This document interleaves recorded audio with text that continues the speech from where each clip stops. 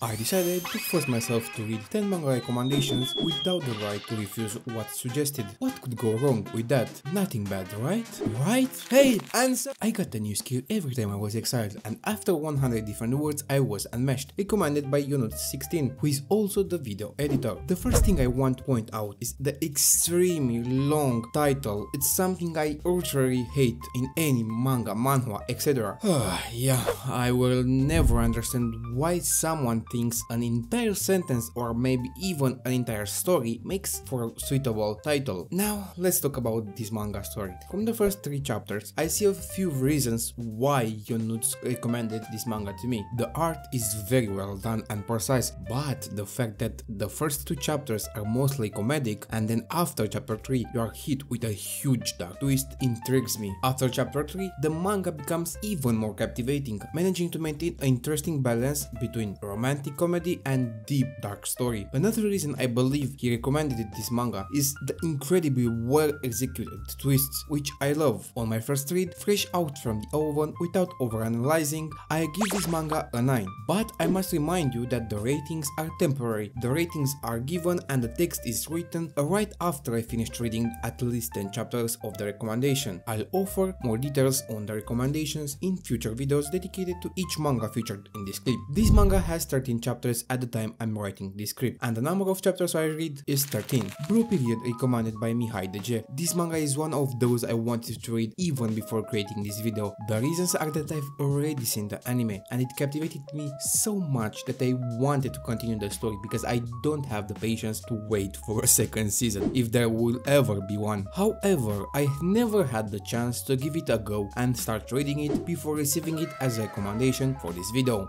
Since everything I read in this clip consists of manga recommendations that I haven't read before, the reactions are truly fresh and straight out from the oven. The reasons this story captivated me so much are the following 2. Its consistency, especially in the anime, which made me want to read the manga, and the concept itself. To be clear, I'll try to explain what I mean. Everything you see on this channel is based on a script. Every word spoken is already written somewhere on my PC. All of my videos, both existing and future, represent my attempt to express myself and developed what could be called an artistic sense, or at least I hope so. Just like the main character in this manga, I had moments when I wanted to give up on the idea of turning my passion into my future job, but the desire to keep trying has always pushed me forward until I succeed. Just like the MC in this manga, I don't consider myself a talented person or naturally gifted when it comes to art, but after months of study and hard work, I think I've improved. For example, I'll show you 2 side-by-side images on the screen, one of what I used to build in Minecraft and one with what I'm building right now. For me, Minecraft is like a form of sculpture and painting in one package. So another reason why this manga, but especially the anime, touched me so deeply is because it resonated with my soul and captivated me strongly. Another example is the video you watch right now. Maybe for some it's irrelevant what I do, but I truly strive to improve what I create, and so does my friend and editor Yunus. And those who get constant questions from me, being creators themselves, know best how annoying I can be with my endless questions about what I create out of a desire to make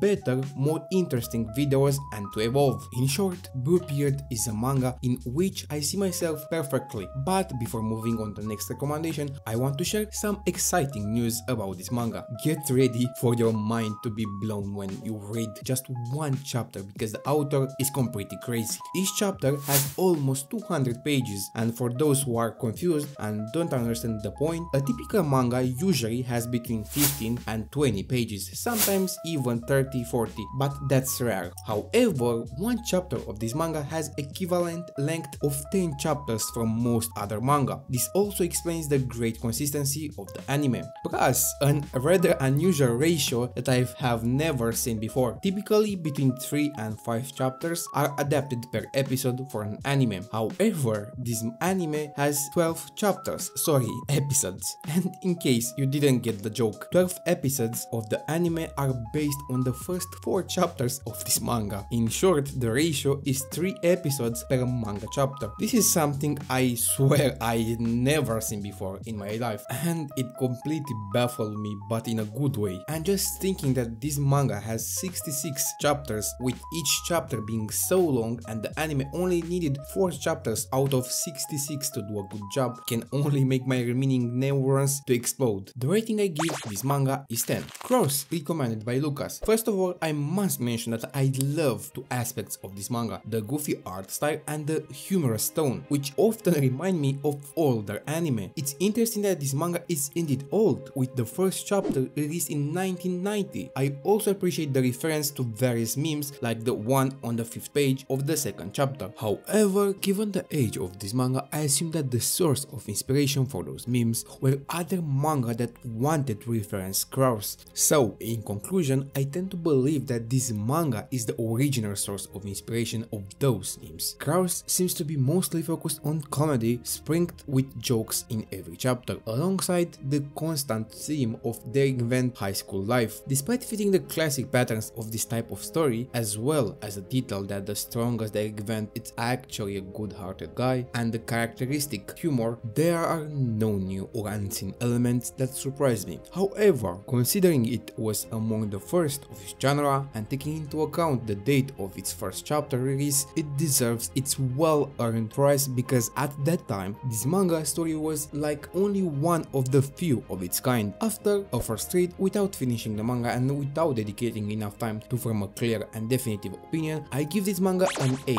out of 10. Manga Cross has 98 chapters, and the number of chapters I've read is 13. Ishizoku Reviewers, also known as Interspecies Reviewers, recommended by Yasuke, a Romanian anituber with cool content on his channel. He's also one of those who constantly help me with feedback for my videos. Bro, why? Just tell me why? Don't get me wrong, the comedy, it's impeccable. I laughed to tears with this manga, but at the same time, it's also a hentai manga that tries to pretend it's not hentai by not showing even a little bit of breasts or genitals. Still, it's more than obvious from the name and the story idea that it's hentai. And if now Yasuke or others who agree with him tell me this manga it's not hentai, I have just one question for you. Why? It's the only place I could find the complete manga, or at least the first 10 chapters, to read for this challenge on hentai websites. Just give me an answer to this question and I'll pretend to believe you. As for the rating, although the subject is dubious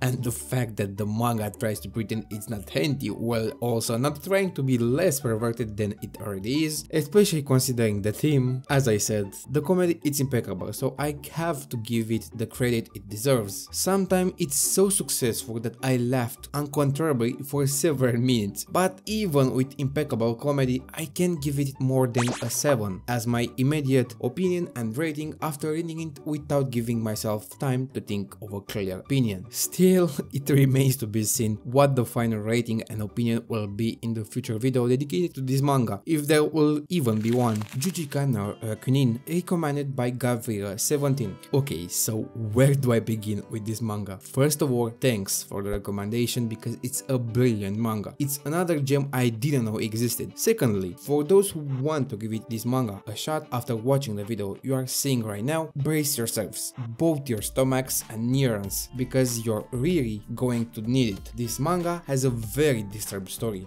in a good way, and those who have read, for example, Fire Punch or Chainsaw Man by Tatsuki Fujimoto will also love this manga because it's in a very similar style. So, for those whose neurons and stomachs aren't strong enough to handle disturbed stories, I kindly ask you not to start reading this manga because you risk falling into a full-blown depression from this kind of story. I've warned you, so it's up to you what you do next. Regarding the rating, after the first chapter, I would have given it an 8 as it seemed more than decent story-wise, but after reading more, it's pretty much more than that. I would have been torn between a 9 and a 10 as an impulsive rating, without overthinking my opinion and score, but unfortunately there's one character that really gets on my nerves with the stupid decision they make, so I'll give it a 9. Plus a note that after this video in which I challenge myself to read 10 recommendations, I will definitely make a dedicated video about this manga because I like it so much even after the limited number of chapters I've read that I want to catch up on the entire manga. The manga Jujika no Kyunin has 166 chapters at the time I'm writing this script, and the number of chapters I've read is 12. Nana, recommended by Vido. Nana is an interesting story, but I do have some opinions about some things that seem a bit odd to me. Let's start with Nana's fascination with adult men. Why is Nana so attracted to men much older than her when she is still a minor? I understand the relationship with young men in their 20s, but a 33 years old when she's not even 18? What's going with her? Maybe love at first sight seems romantic to her, but the situation becomes ridiculous, especially considering the big difference and the fact that she is underage. Even her ex-boyfriend Asano is 29. Nana, have some patience until you turn 18.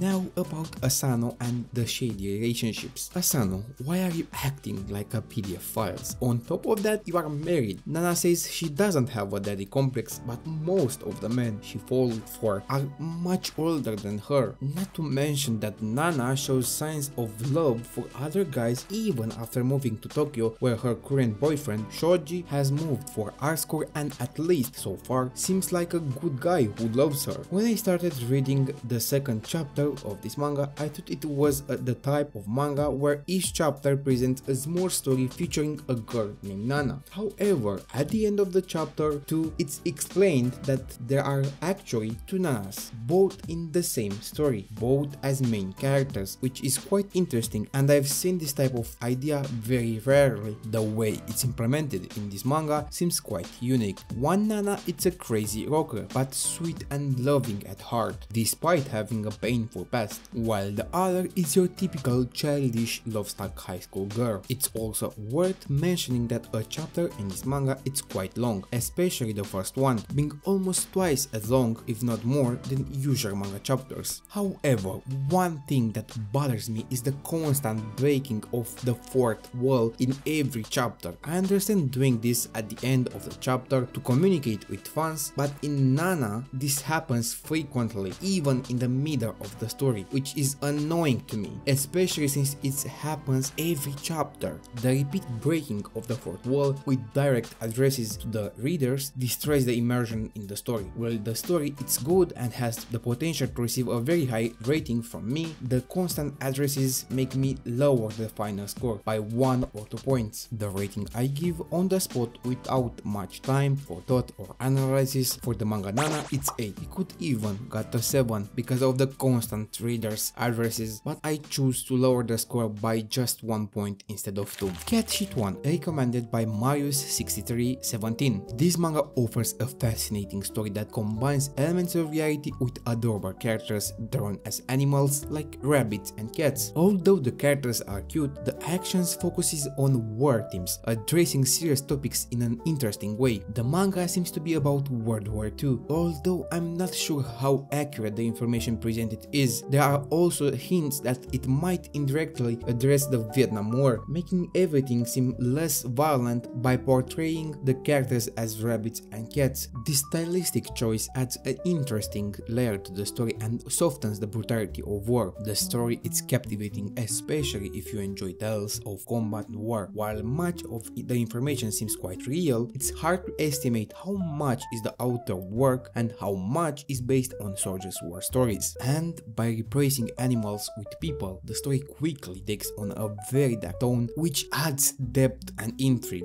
After reading 10 chapters of this manga, I'm convinced I want to finish it due to curiosity and the fact that it seems to be a relatively short story. The rating I give on the spot is 7. The manga succeeds in captivating with its originality and unique approach to a serious subject through the lens of animal characters. The manga Cat Sheet 1 has 18 chapters, and the number of chapters I've read is 10. Tokyo Girls Bravo, recommended by Paradigm. Before I start, I want to clarify one thing, a problem I have with this manga and its author. Why is the main character wearing an N-arm armband? Who thought that was a good idea? For those who didn't catch the references, the N-Army is a German army led by a failed painter with an unmistakable mustache. The manga art style is quite weak, or at least not to my liking. I don't have a problem with older manga manga, a perfect example being Nana from this challenge, which I really enjoyed even though it's old. But in this case, the art style seems lacking. The story seems decent and interesting, but it's limited to the classic high school problems and the usual nonsense of that period. It doesn't have much to say beyond that, and it doesn't strike me as remarkable, at least not yet. Who knows, maybe in the future, after I finish reading the manga, I'll change my mind. For now, the rating I give this manga on the spot and without much time to think, it's 6. While the story has potential and the art style is not on my taste, I'm open to changing my opinion as the story progresses. The manga Tokyo Girls Bravo has 25 chapters, and the number of chapters I've read it's 10. Boys Abyss, recommended by Askep. The artwork of this manga it's quite decent and enjoyable, at least to my taste. The beginning it's easy to follow, and after the first 2 chapters I got the impression that the main character isn't just suffering from depression and anxiety due to the horrible environment he lives in, but also from hallucinations. It strongly reminded me of the song Racing into the Night. In short, the story of Racing into the Night it's about a depressed boy and depressed girl who wants to jump off a building. The boy convinces her not to do it, they fall in love, but the girl can't shake the desire to jump. In the end, the boy decides to jump with her, but as he falls, he realizes the girl was just an illusion created by his depressed mind, and what happens next to him is pretty obvious. The first 2 chapters of this manga give me the exactly same vibe. After reading the remaining chapters, I can say that the feeling hasn't entirely disappeared,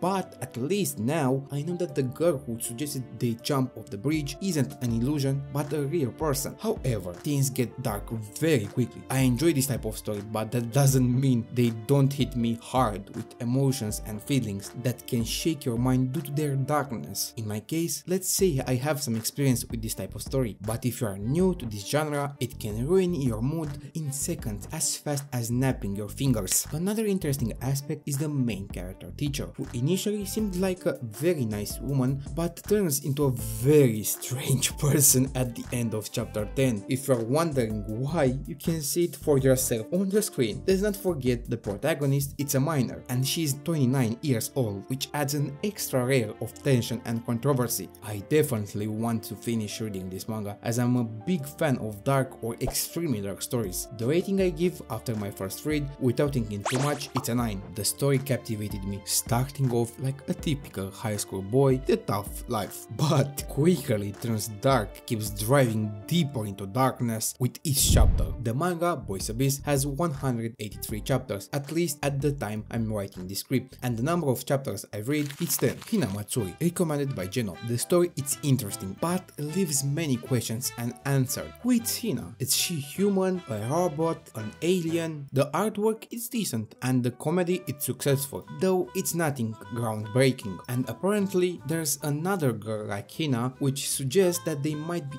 aliens. The theme and story are engaging, especially due to the existence of species of superpowered humans from outside Earth, known only by our protagonist Nita, who is a Yakuza member. So far, the story doesn't really explain what Hina and Anzu are, our 2 aliens. I speculate that they are aliens because they don't seem like beings that don't need food, so the theory that they are robots is off the table. And given that they have superpowers and talk about adults with powers like theirs, or at least that's the impression so far, the theory that they are mutants seems quite improbable. They normally have superpowers and appeared with the help of advanced extraterrestrial looking technology, and their conversations suggest the existence of an entire civilization of people with similar powers. That's why I consider Anzu and Hina to be aliens. This manga it's definitely interesting and I intend to finish it reading it. For now I give it a 7. The story it's enjoyable, relaxing and full of humor. However, it doesn't seem to be more than just a decent read.